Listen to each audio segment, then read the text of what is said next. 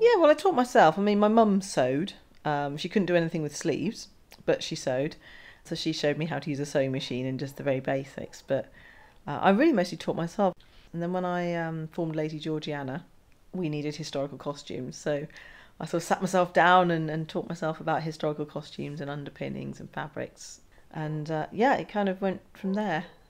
Lady Georgiana is my main group. We play popular music of the 18th century and we do it all in costumes. I'm really interested in a lot of stuff from the Victorian era. If you know the Jane Austen kind of silhouette, early Victorian, it's similar to that but a bit more ornate and more triangular.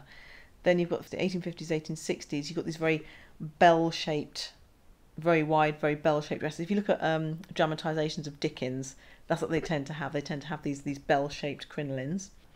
And then going on a little further, you've got all the bulk gets taken towards the back with the bustle. So you've got quite a slim front, and then you've got this big thing that sticks out at the back, which is got all piled with drapery and fringing and bows, and that's quite all. It's very elegant. I think the Victorian era. It's quite elegant.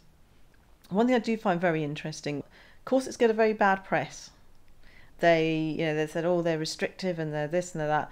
And I mean, having made and worn my own corsets, because I have to for historical performance, it's actually quite interesting. I feel very comfortable in mine.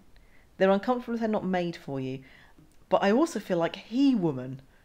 They're great. You put one on and you suddenly feel as though you could lift cars. You're slightly restricted in you can't bend from side to side terribly well. But you feel amazingly supported. It's like armour. And you feel as though you could go into battle wearing one of these corsets. And I went on my first ever protest march wearing a corset a couple of years back because I knew I was tired, and the corset keeps you upright, and it stopped me getting tired so quickly. I do quite like the Georgian era. I heard an argument once that the Victorians were so prudish and straight-laced because the people of the Georgian era were so liberated in many ways. You have these very, very low-cut necklines, these enormous skirts, and you put them over pocket hoops and you take up an enormous amount of space when you put these things on. It's very hard to be shy and retiring in 18th century costume.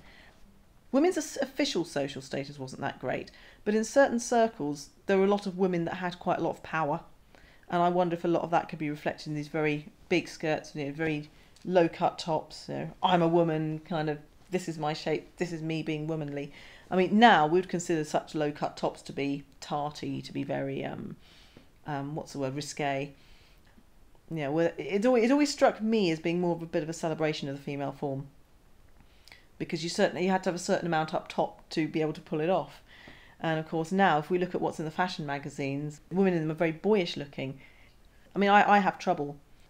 A lot of modern clothing doesn't seem to accommodate me, so it's a relief to put on my period costume and think, yes, period costume likes me.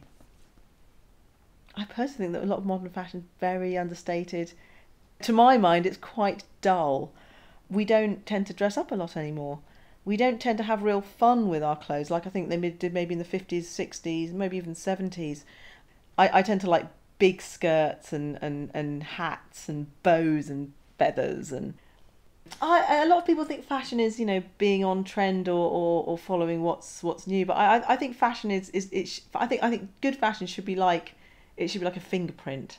It should be individual to the person. It should reflect what their likes and their dislikes are, their favourite colour, the kind of food they like eating, the music they listen to.